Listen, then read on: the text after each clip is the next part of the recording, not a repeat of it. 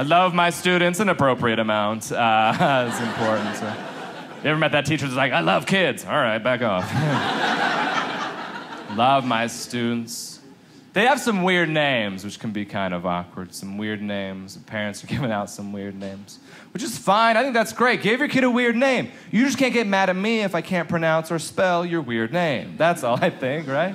A girl got mad at me recently because I misspelled her name on the board for everyone to see, which can be embarrassing. I understand that. But her name was Rose. I was like, oh, I don't think you can misspell that word, right? She goes, yeah, it's R-O-Z-E. Well, I'm pretty sure your parents were wrong, right? Looks like when they had you, they made 2 mistakes.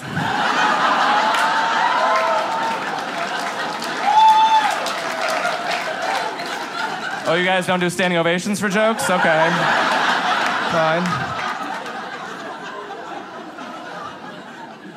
Another kid, his name was spelled G-A-G-N-O-N, like gagging on. Like, you all right, man? What are you gagging on? Everything good?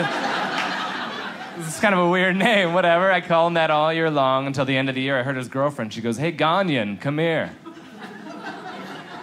Because it was French. I was like, dude, I've been calling you Gaganon for 9 months. You didn't say anything. He goes, I just kind of thought you were being a jerk. Well, I just thought your parents were weird. I don't know. Nobody cares about spelling anymore, right? Because we got spell check and we got autocorrect, and that takes care of most things, but not everything. Like if you're like me and you get that red squiggly line under a word, and then it gives you 10 options to choose from, you're like, it's harder now. I didn't know the first time. I'm not going to know when you give me 10 multiple choice options to choose from, right? Just throw something in, Bill Gates. I don't know, you know. Like, I just got essays back from my students about their future plans, what they want to do after high school, and a bunch of them were like, I'm defiantly going to collage.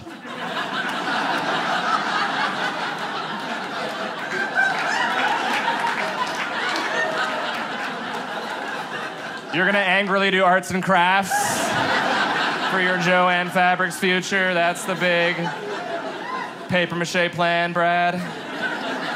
I can tell there are people in the room right now that are like, I don't get it. I have no idea what he's talking about.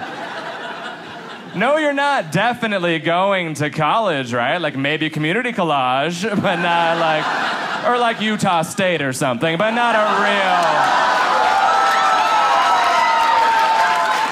Oh, don't get upset with me. I just Googled worst college in Utah. It's not,